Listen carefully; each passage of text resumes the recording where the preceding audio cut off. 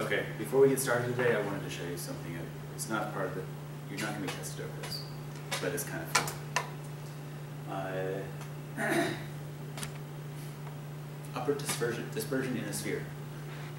Okay, remember I told you when light enters a medium, it has an angle, so my hand is the boundary between one medium and another medium, okay? And when the light comes in here, it hits the boundary, it bends, right? Because it slows down in one medium. Does all light slow down the same amount? No. Different colors slow down at different rates. You're okay with that, right? More or less. Corey's more or less okay with it. We'll take your word for it. You can push the I believe button. And, Okay, yeah. okay. It does. And if you were to have yourself a sphere of a different medium, and light came into it, it would bend at this point, right? Okay? And as it bent, different parts of it would be bent different amounts. Okay, so the red wouldn't bend as much as the purple. Okay, do you see that? And then notice what that does then. That splits up this white light into all the colors. And we call this dispersion. Okay, does that make sense? Because it disperses the light. Okay? And then this dispersed light hits the back edge of this and bounces. And so when it bounces, it flips. And then it disperses again when it exits. Okay? Does this make sense?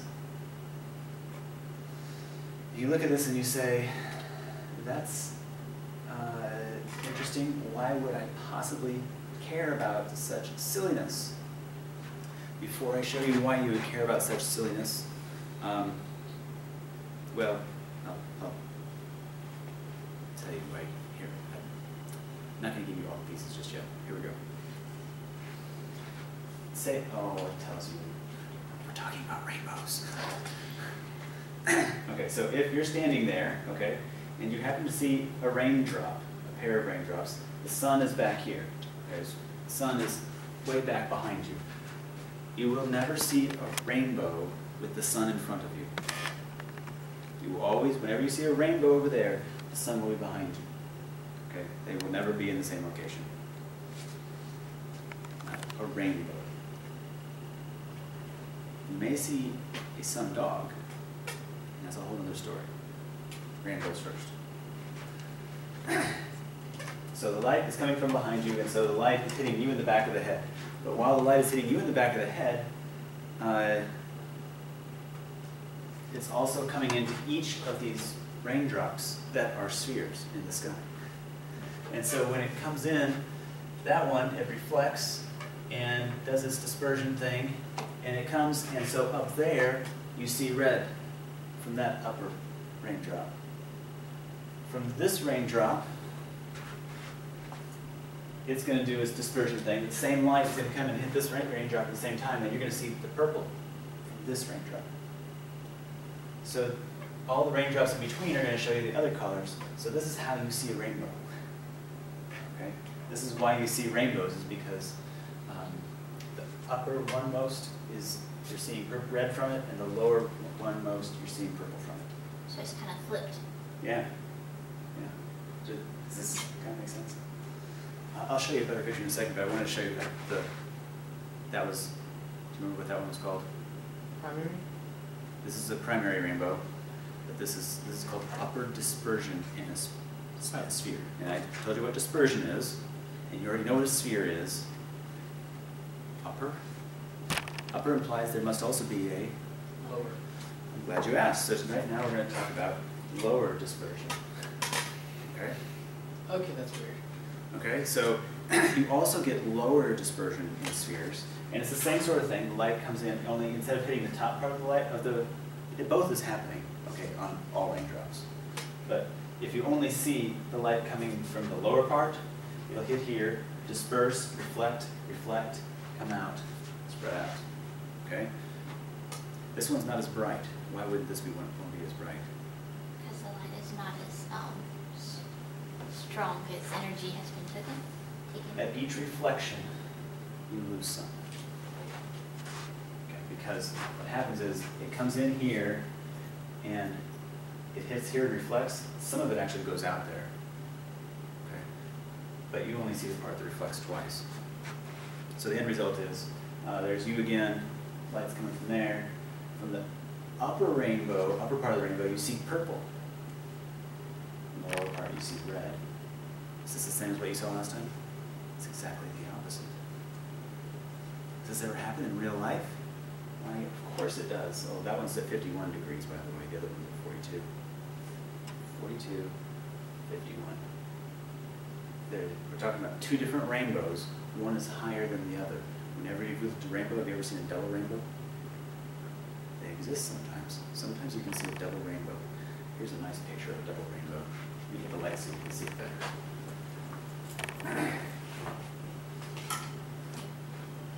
You see that? Yes, sir. Double rainbow. And notice the order of the colors is flipped. This is the way it always works. You sure I didn't notice that? So, if you're standing right there, you're never going to see a rainbow if you're standing right next to it. It's all basically, it's all perspective. If you were here, you would be getting wet. Because the reason you see a rainbow there is because that's where the water droplets are. And you only see it is because you are outside of the rain, looking at the rain, and the sun is behind you. Therefore, if you are digging up gold, You can try to follow the rainbow all you want, but you will never get to the end of the rainbow because it's always got to be ahead of you. And we're always got to be 41 degrees out from you. But it's kind of cool if you're in an airplane flying and the sun is above you and you look down and see clouds below you, you can see rainbows below you. And they're a circle. You see the whole thing. It's just a big circle. It's pretty awesome. And it's exactly at 41 degrees all the way around. It's pretty neat. Definitely. Not always, but sometimes you can see. You If the really- rain is thrown up above the cloud, sometimes you can see it in the clouds themselves. You only see it once in a while. Yeah, certain You have to be conditions. pretty high too. I've seen it at as low as 3,000 feet. But it's 3,000 feet. Yeah. It's not often that, I just jump that high every day, right? Yeah. Anyway, that was a total aside. I just thought it was kind of fun. that is kind of cool. So you should be looking for double rainbows. You can, about half the time that you see a rainbow, you can see the double rainbow. Really? But it's faint. It's always real faint.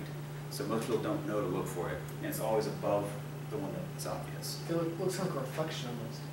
It does, but it's not. It's the upper dispersion and lower dispersion. And so when you see the double rainbow, you can say, hey, look, I see the lower dispersion.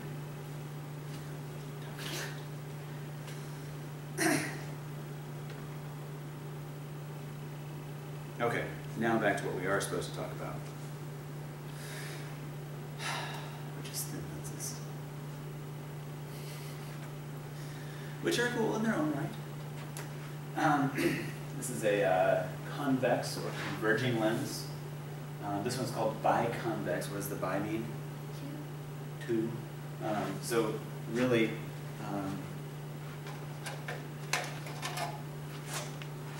a flat side and this is a converging lens. But this is a biconverging lens. It's actually a symmetrical biconverging lens. If you look at most people's glasses, it's actually messy. They'll have a converging lens on one side and then a diverging lens on the other side. And so most real lenses that you see are not symmetrical. For the purposes of this class, you will only deal with symmetrical lenses. Why? Because why would I say? Because it's much easier. This is a whole, right? This is how this works.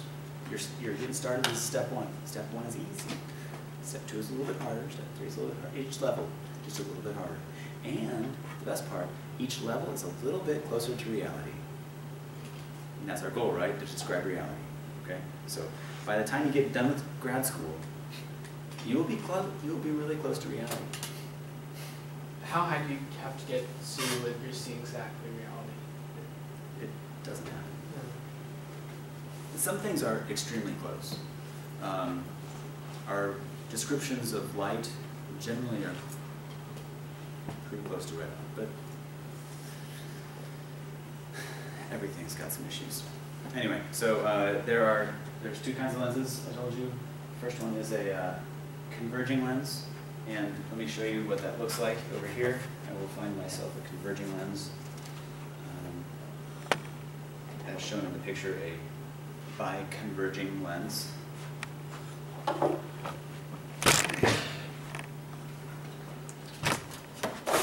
told you this is a new toy, right? I played with this toy. I don't know for sure how this is going to work, so we'll see how this goes. Someone doesn't chop your hand off. Jonas, could you plug the other end of the orange cord in for me? Can we turn the lights off too? Let's see how this looks. Oh, that's pretty good. Can you see that, Sarah? Look at that. Beautiful. Biconverging lens, and right there is the focus point. So what we've got here, this is a laser beam. It's sending in 5 parallel lasers. It hits the lens, and the lens refocuses all the lasers to that point. Okay? And if you change the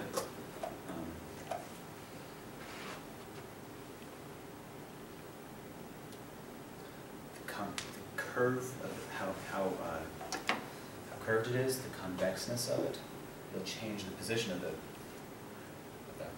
What happens if you put both of them at the same time?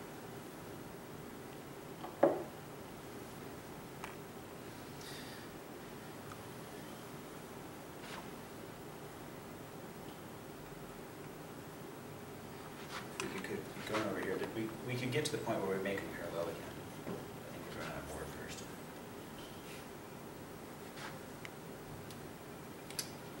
If we had a long board, we could play with it till we make them parallel again. Okay? Converging lens. Okay with y'all? There's another kind of lens. What was it? Diverging. Diverging. What do you think that does? Spreads it out. Diverges the light. Let's see if we got a few of these. Diverging lens. Oh, look at that. Hey, where's the focus point on such a thing? Okay. Where, I mean, is there a focus point? No. You can't say, you can turn off the lights.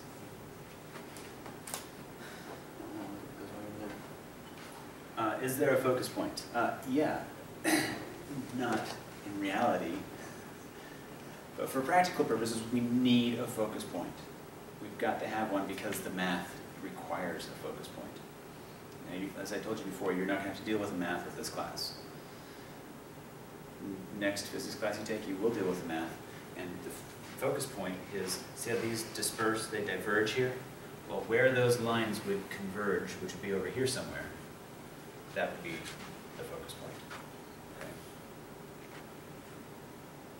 In fact, we could probably see it. If we had all the lights off, I think I can kind of see it's right up there. It's a reflection off the ceiling. Okay? Are you okay with this? Does this make sense? So here we have diverging, and then we can put slightly converging back, and parallel again, pretty close anyway.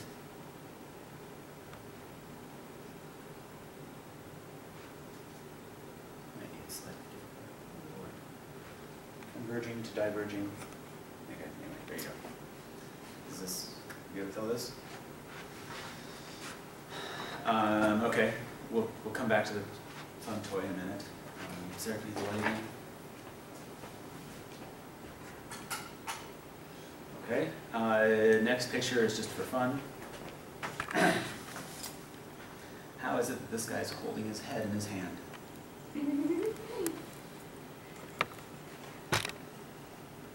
Because he has a fake head. Because the He water has a spelling issue is what he has.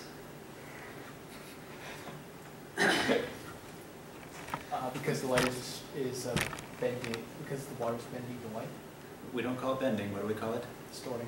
No.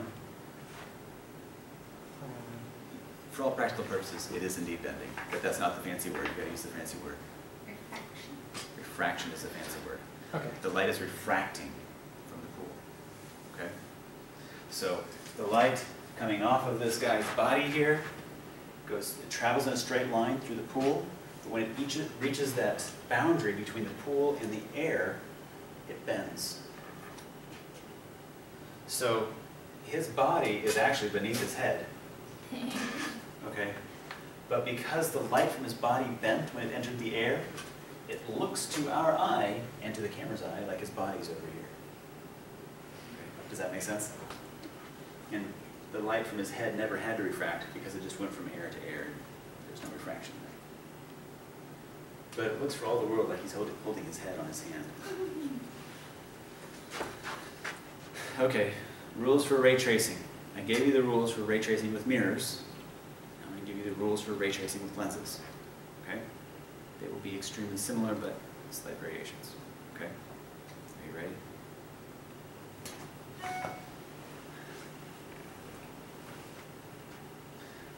Step one is, as it was before, draw the optical axis. So let me start doing this.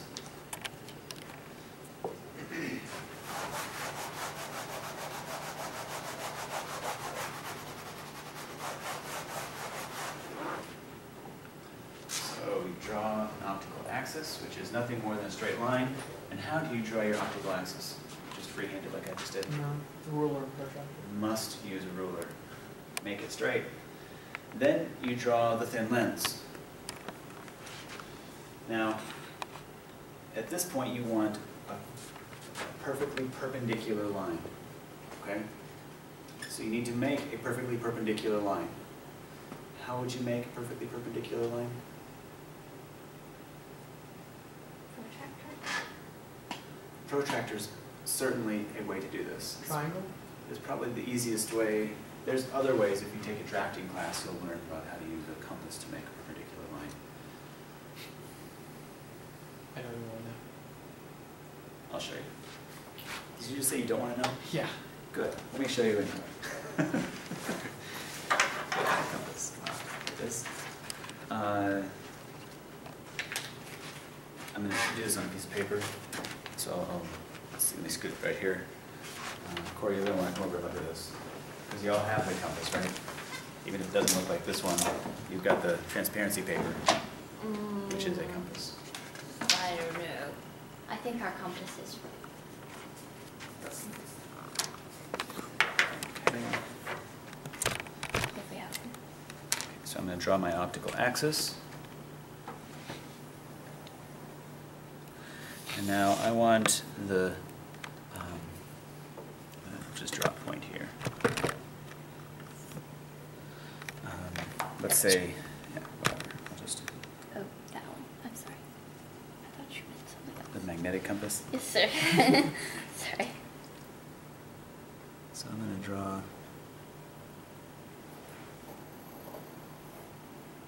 that there. And I'm going to draw this one here. Oh. You'll notice I put my pointy end on the paper in two places. I'm going to make a mark that I stuck this pointy mark here. Okay. Now notice what I did. I have 2 points, a point here where I stuck my needle and a point here where I stuck my needle. And I drew myself a thin lens, a biconvex lens. And what's more, here's the best part, these ends where they cross is a line that is perfectly perpendicular. If you were to use your protractor, you can measure it and see, that is indeed a perpendicular line. Okay? Does that make sense, how to do it now? Now, you're going to want to do that because you're going to need to know where is your center point, because what does the center point do for you? The center of the circle. It gives you a radius. And how do you go from there to, how is that useful? Half of the radius is the whatchamacallit. Focus point. Okay. So what I can do now is I can measure, we cheat when we do this, okay? Here's how this works. We're going to measure from the line, not from the edge of the lens, from the line, okay? And so I'm going to draw this line here and measure it. This one is, from here to here is 5.8.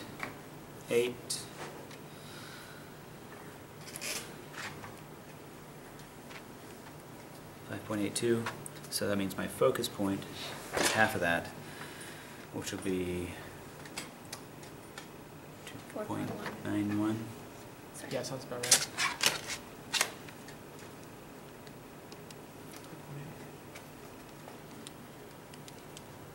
It's 2.91. So right here is the center, and right here is the focus point. Okay? Do you see how that went? Notice, did not measure from the edge of the lens, I measured from the line that goes through the middle of it. Why? This is a beautiful question.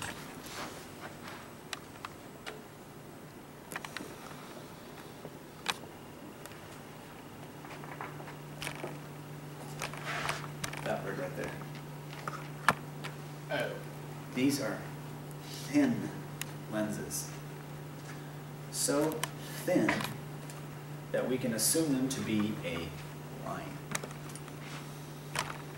Okay? If they are not actually thin, the math gets incredibly complex and very messy. Okay? And that's a class for a later day. So All the lenses in this class will be thin. that's not thin though. There is an angle to it. You are assuming this is a thin lens. Okay. Okay. Okay. Yeah. So, yeah, you just have to, you must, all these ray tracing rules are null and void if this is not actually a thin lens. So, but wouldn't a thin lens just be like a piece of glass? Say if it's No, well, it has to be is that, let's see if I can remember the criteria for a thin lens. The thickness of the lens has to be much, much less than the object, than the distance away from the object you're looking at. oh, okay.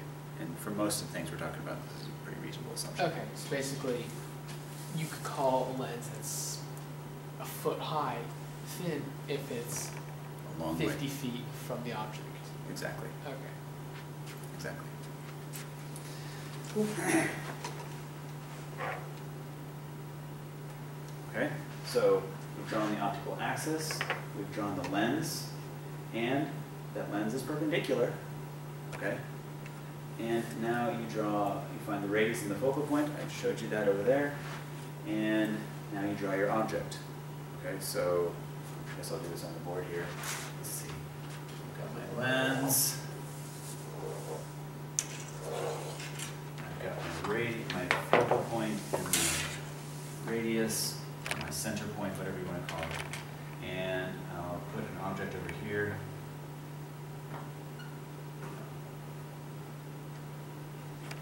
There we go. Here's my object. My objects all look alike. And now you draw your three known lines. But here's the catch. This is where this is different from what we did on the mirror. On the mirror, we only cared about these 2 points on this side of the mirror. With the lens, we care about these same 2 points on the other side of the lens. Okay? Because remember,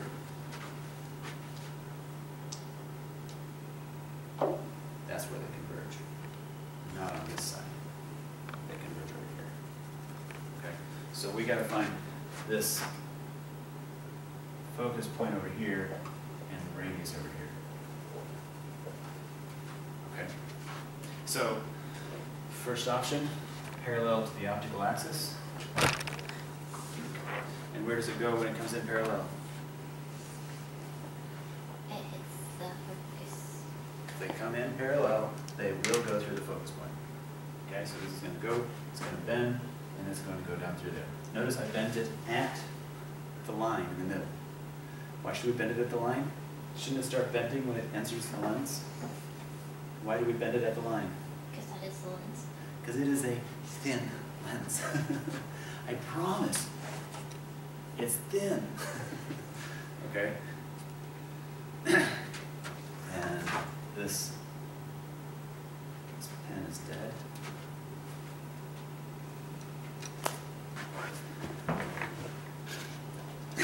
And then the focal point, so I'm going to go through this point here.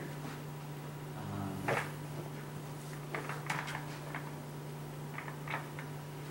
then it's going to come out parallel on the other side. Okay? And then the third one would be through the optical axis, lens axis intersection, which is right here. So I'm going to send it right through that point there. And it's going to go there. So my image is going to be right here. And there we go. Okay? Now, I want to remind you, every single time you see an upside down image, what does that tell you? It's real? This is indeed a real image. Okay? Does that make sense? If it is right side up, what kind of image is it? The real word is imaginary, but I guess it's fake. I mean, it's really an image. It's just Not real. not real. Which doesn't make sense. It just means you can't put it on the screen. Okay? Does this make sense, everybody? You all right with that? Those two definitions.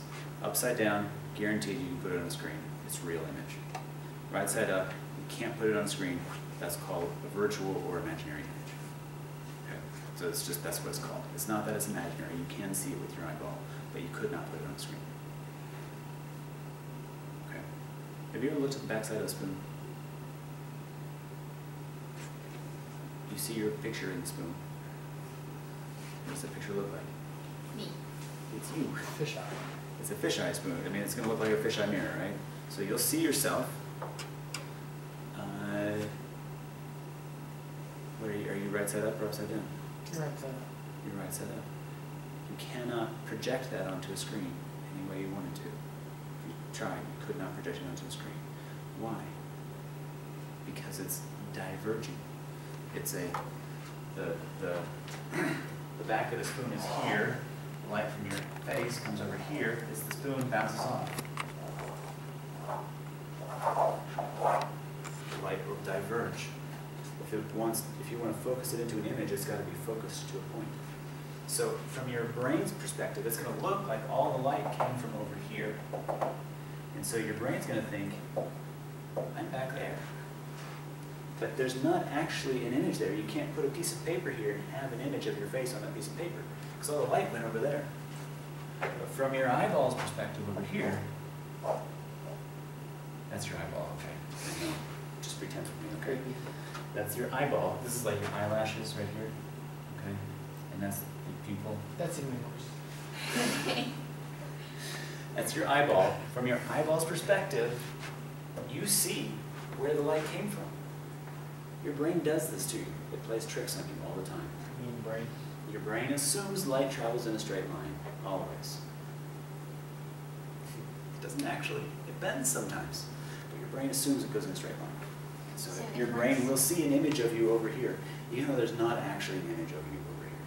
So you really see it, but it's not a real image. Would it cause problems for us if it didn't? Well, that's a good question. I don't know.